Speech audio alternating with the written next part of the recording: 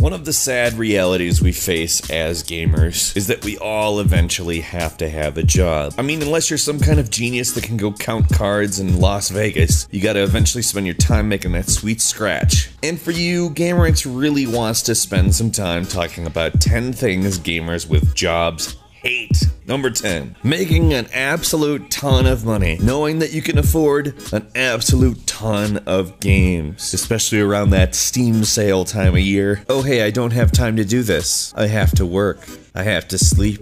Why don't you play video games anymore? Oh, I do everything I can. I want to play them. Look at all these games I bought. You have to know how much I want to play them. I didn't spend this money for no reason. Like the games themselves aren't trophies, the trophies within the games are. And I can't get to them. Like my boss wants this report on his desk on Monday. What am I supposed to do? Do my work, I guess. Number 9. Giving up multiplayer games in favor of single-player games due to the time investment required to be proficient at them. Multiplayer games are very rewarding experiences, and I feel like that's because they take a long time to learn, and even longer to master. The time investment to get your skills to a level that is considered proficient, as well as learning the culture and community of the game itself, makes embedding yourself a difficult prospect. It takes a long time. A single-player game, on the other hand, just takes a little while to teach you how to play it and then drops you into its narrative. Or if it's not a narrative-driven game, it's sandbox. Whatever, it doesn't matter, you're ready to play. This is you playing the game. You don't have to invest time in order to stop yourself from doing something stupid. You can just go do something stupid. It's fine. There's nobody bullying you because you're a noob. Not that that's really an appropriate thing for people to do. Number 8. Being extremely excited about a game and trying to talk about it to coworkers. As much as a lot of people play video games now, not everybody does. And like you, everybody else at work has less time than they'd like. A lot of people choose to spend that time with their quote-unquote families. Who needs that, right? It's so sad. Yeah, let's just back off that. So anyway, you try to tell your coworker at the water cooler about how great your level 13 cleric is, and they just look at you and say, "There's just no clerics in the NFL. I don't want to talk about this." Number 7. Having to schedule your gaming. It's Saturday, 1 p.m. I have nothing to do. I've eaten, I've cleaned, and I'm ready. I've been looking forward to this all week. It's time to go hang out in a post-apocalyptic world or something. You don't even get to choose if you're in the right mood. So I'm not always in the mood to play a video game. Sometimes I'm tired. When I play games, I like to be sharp. I like to not be thinking, oh man, I could be doing this better. I like to be at the top of my game. And if I've been working my ass off all week, I don't know if I'm gonna be. Also, you just sound like you're kind of not cool. It reminds me of the song It's 5 O'Clock Somewhere. People don't like work.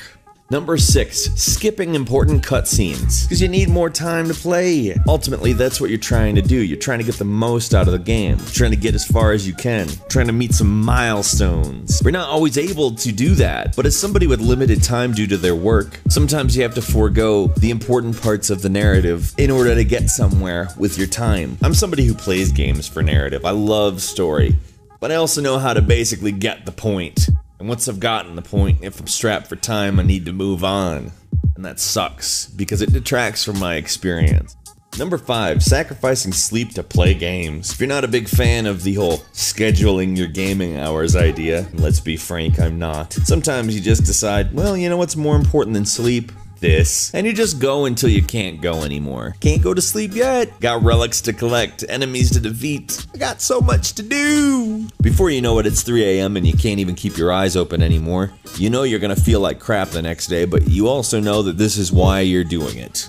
Or at least partially why. Number 4. Waking up in the morning after that long night of gaming. We talked about being up pretty late. Now we're gonna talk about how great that coffee smells. Cause you're like, oh, maybe I should have slept. But that's what it sounds like in your head anyway. If you say it, it's more like, I should have slept. You are the walking dead. You go into work and people are like, what happened to you? Are you sick? And you're like, yeah, sick at headshots. And they're like, okay. You sit down in your cubicle or other working environment. If you don't work in an office, you start pressing buttons on that keyboard and you're reminded, I've used this for other things. And you suddenly realize what kind of alternate dimension you feel like you're in. What am I doing here? every day. I feel like crap, and it's all because I'm here, making money for some rich jerk who already has money. Why can't I just do things that I enjoy with my life? Why? Number 3, playing multiplayer tired. Now this is a little bit different than going to your job tired. You don't hate doing this. You hate how bad you are at doing this. Playing multiplayer tired is a little bit like drunk driving. The major difference is that nobody gets killed when you're tired gaming. And I mean nobody. That trigger finger is way behind. Also, it's not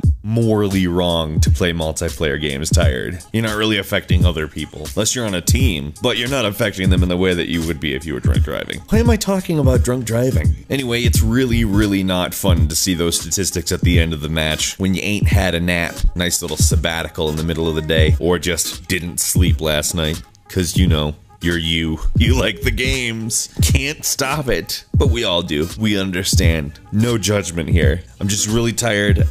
I'm starting to think that camping might be the right way to go. Number 2, having to skip big open world games because you know you're not going to finish them. I mean, you're paying $60 for that game. You know that you put the work in to earn it, and you also know you're probably not going to put the work in to finish it. It's sad. I mean really sad. Because honestly, I'd like to play every open world game. I'd like to start them, then eat or sleep maybe a couple times, and then get done. You've got a routine you've got to stick to, and you've got to push gaming itself in. People who have to work instead of play open world games at this point in time are really missing out. Open world games are getting to be at their peak, so to speak. A lot of them are reaching the absolute epitome of what an open world game should be. And to think that it may evolve even further than that shocks and astounds. It's just too bad. It's just too bad. And finally, number 1, hardcore gamers who unfortunately have to get used to playing casual games because that's what they have time for. This is not to poo-poo on casual games. I play Clash of Clans and Bejeweled Blitz every single day,